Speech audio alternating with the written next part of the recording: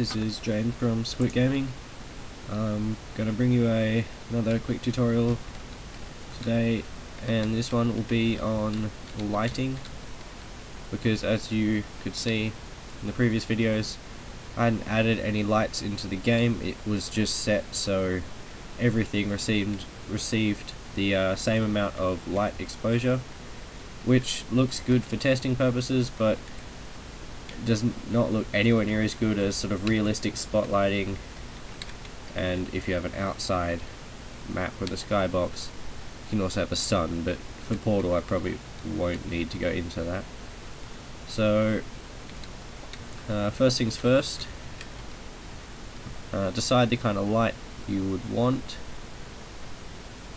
The best lights for sort of indoor use are Spotlightz, because they're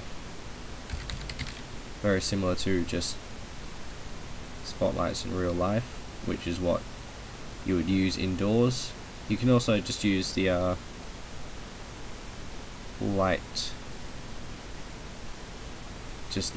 but I would use the light_spot. Then click apply. You see, gives you a nice cone of where the light's going to go. Then you just grab that and move it around till you're happy with where it is, and you can then adjust the color and brightness. So if you want to change the color or brightness, go into the brightness section. The first three digits are red, second are green, and third are blue, just like normal, and the last three are the brightness value. So obviously higher is, it'll go further and illuminate more. Reset this to 1000 and keep all of those on 255 to have a nice bright white light. So now if you were to run this, depending, if you start a new map and run it for the first time with no lights in the map, it will automatically set to a thing called Fulbright, which means everything is illuminated equally. This is not what you want when you have lights in there, because then you won't be able to see them unless that's turned off. So I'll just quickly show you what to do if, when you do this all, it still looks exactly the same. Okay, so back in my test chamber, as you can see, it looks a lot different. It's now just this one spotlight illuminating from one area.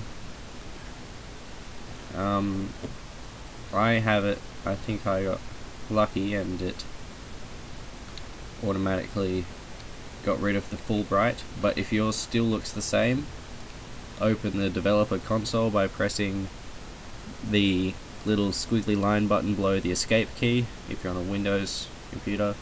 Not try to do it on a Mac or anything, but it's a fairly simple thing to find out, you should know. Then type in mat, M-A-T, underscore full, F-U-L-L, then it should come up with Fulbright there, and set that, and then put a space and then type in 0, put this in the description so just to make it easier, and press enter. And obviously, as you can see, it didn't do anything, but if I type it in and put it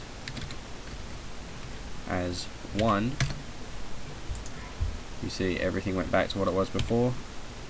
If yours looks like this, when you type it in and set it to 0, it should get rid of all lights except the lights that you put in yourself as entities.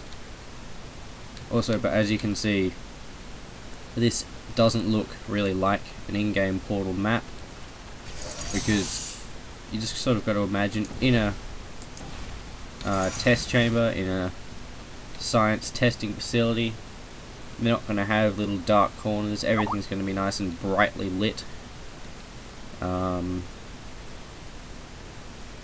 So, you know, you've got a nice sterile, clean, white look.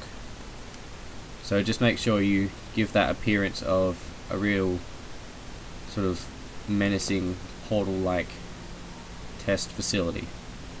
Or you could have little dark corners, that works too, whatever you want. So yeah, this has been James from Squid Gaming, and I just locked myself in this little room. But anyway, so hope you learned something. This has been a quick one. There will be more going up today. See ya.